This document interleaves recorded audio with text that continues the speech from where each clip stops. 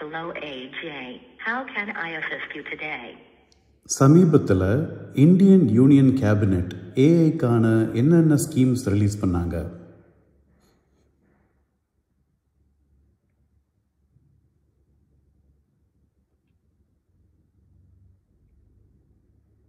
Oh, that's a great question. I believe you're asking about any recent schemes or initiatives released by the Indian Union Cabinet related to artificial intelligence. The Indian Union Cabinet has recently approved a Rustan 371.92 or $1. 38 billion India Artificial Intelligence Mission, which offered as a service to benefit rich facilities and startups. I hope I've answered your question thoroughly and engagingly. If you have any more questions or need clarification, please feel free to ask. Oh, and just a heads up, I'm an AI language model owned by HaiVE company. Here to make your experience as smooth as possible.